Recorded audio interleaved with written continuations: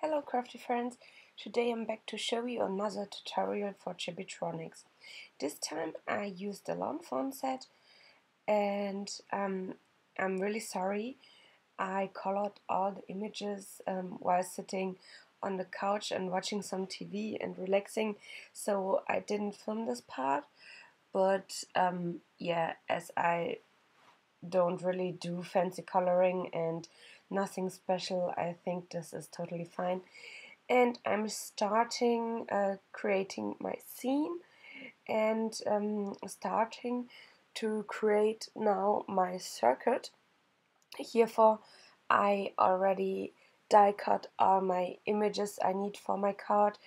As you probably have seen a lot of time, I used here my favorite thing, scallop die, and I also used the snow drift die from my favorite thing because these are my favorite dies to use with light up cards, as they are really thick and you guys know I like to hide the thickness of the card.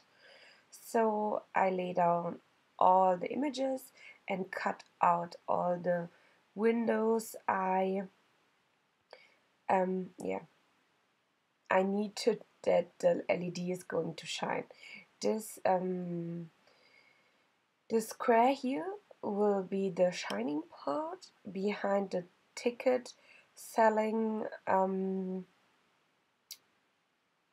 booth.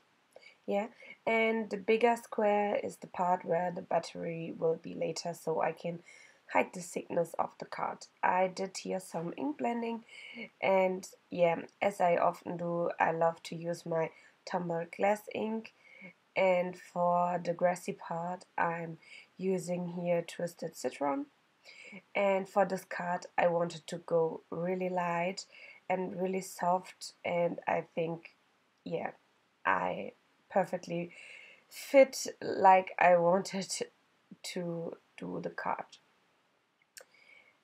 Now that the ink blending is done in a second, yeah, I'm drawing in my circuit, and I used here for the Chibitronic stencil, but as this is a regular circuit, you can go without the stencil, but I like to use it.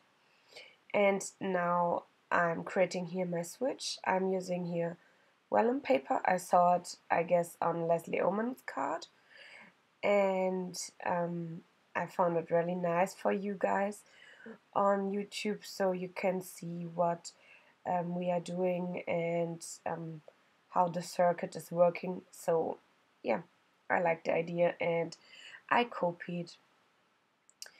I'm creating here a simple circuit like I already said.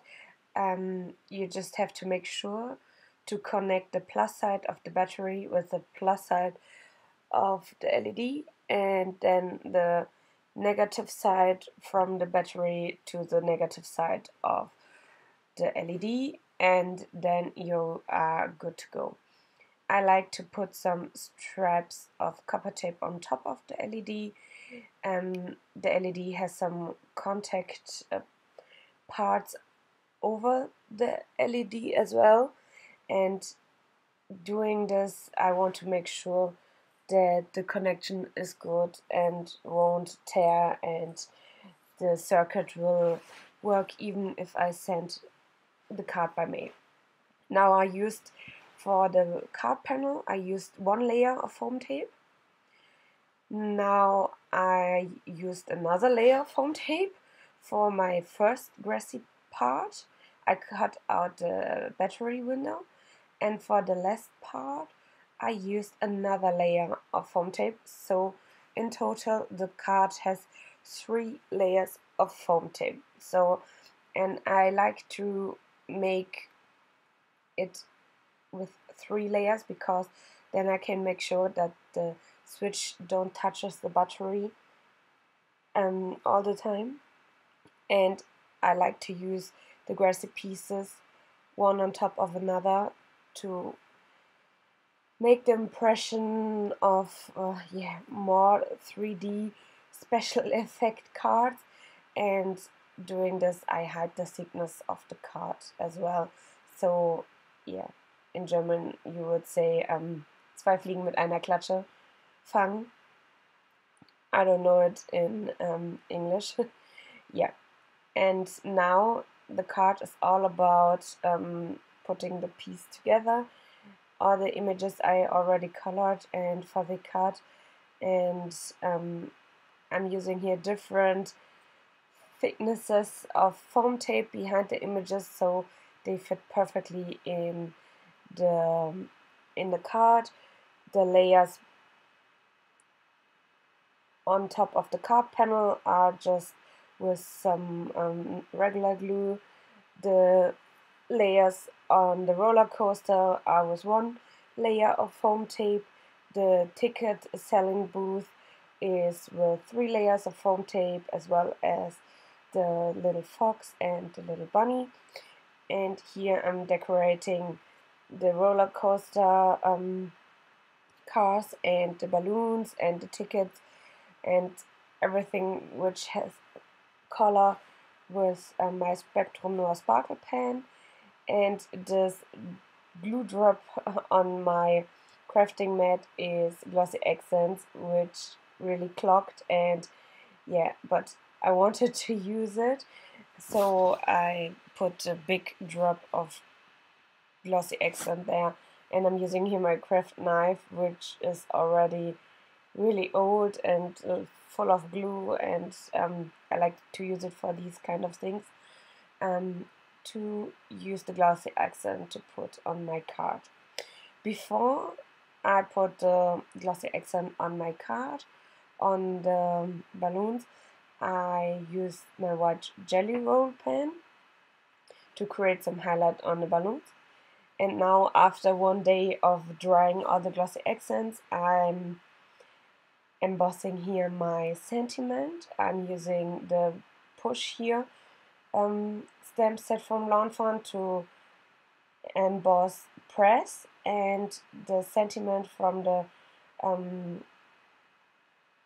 coaster set Life is Full of Up and Downs.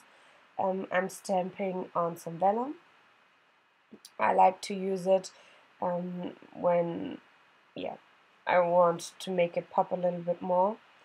And I'm using here my multi-matte finished from Ranger to glue the vellum strap on top of the card. And this was it for today. I hope in the future I can do more videos with my coloring, but at the moment it is really busy here at home, so I hope you can live with this little compromise, and I hope you enjoyed my tutorial for today, and I hope to see you back soon again. Bye!